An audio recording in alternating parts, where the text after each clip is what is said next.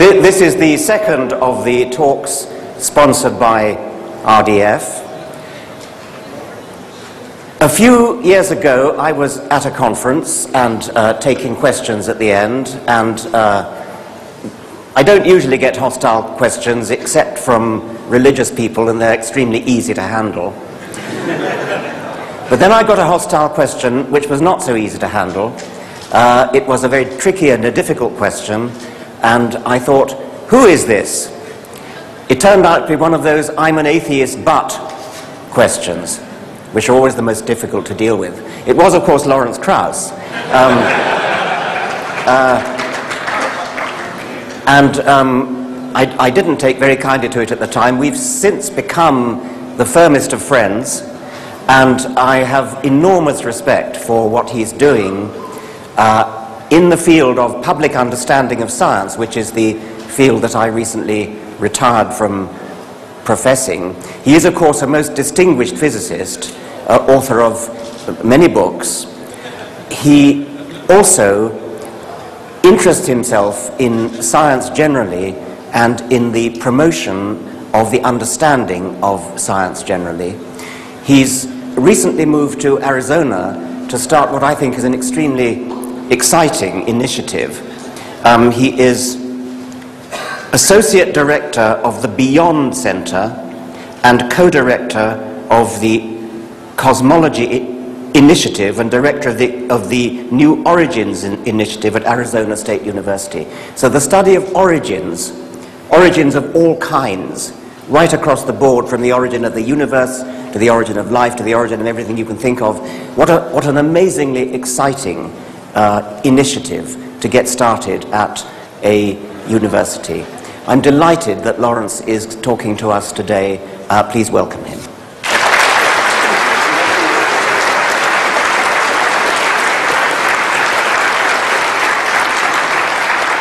Thank you. Can you hear me now?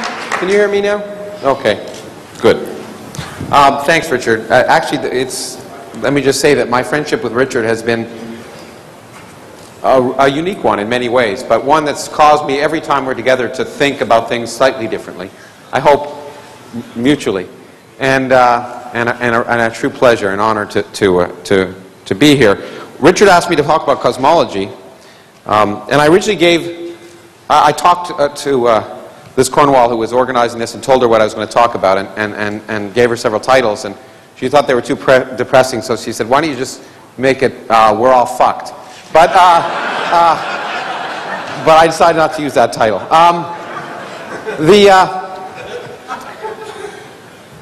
I put this quote up here. Well, I like to have quotes for people when I'm being introduced, so people have something to read. But it's kind of useful, I think, because I'm going to talk about our modern picture of cosmology and how it's changed our view of the universe, the past and the future. And in some sense, how that picture is clearly remarkable, and far more remarkable than the fairy tales that are made up in most religious situations. But the key point is mystery. That's one of the things that makes science so special, I think, is that scientists love mysteries. They love not knowing. That's a key part of science. The excitement of learning about the universe. And that, again, is so different than the sterile aspect of religion, where the excitement is apparently knowing everything, although clearly knowing nothing. Now, in any case, so that's one of the reasons why I put this quote up here. But I am going to talk to you about a mystery story. So now I live in Phoenix now, and people know what these are. I used to live in Cleveland, and then I had to tell people these were stars. And this is a picture of a globular cluster, and it's a beautiful thing on a nice clear night. But what I want to talk to you about is how our picture has changed of the universe so much that the really important stuff in the universe is not the stars and galaxies, but the stuff you can't see, the mysterious stuff that dominates nature. Okay, so it's a mystery story, so let's begin. It was a dark and stormy night, and Einstein had just developed his general theory of relativity in 1916, and an interesting time, because he had developed that theory, which was the first theory of not just how objects move through space, but how space itself could expand and contract and be dynamical. A remarkable theory that told us that space curves in the presence of matter. And it was beautiful, and he kind of knew it was correct. But at the time, it disagreed with observation, which used to bother physicists in the old days. And the observation was that the universe was static and eternal. That was the conventional wisdom in science at the time, that the universe had been around forever and would be around forever. And his theory didn't agree with that, because his theory, general relativity, suffered from the same problems that Newtonian gravity suffers from. Gravity sucks. It always pulls. It never pushes. And if you put stars and galaxies out there, they will not just stay there. Gravity will produce a universal attraction that will pull them together. And so he tried to figure out what to do, and he was able to change his theory slightly, consistent with the mathematical symmetries that allowed him to develop it. So I want to just show you how he did this. So I have his equations, which is a good thing to do at 9:45 in the morning or whatever. But I do have them in a user-friendly fashion here. Okay. This is for the biologists. No, I'm just joking.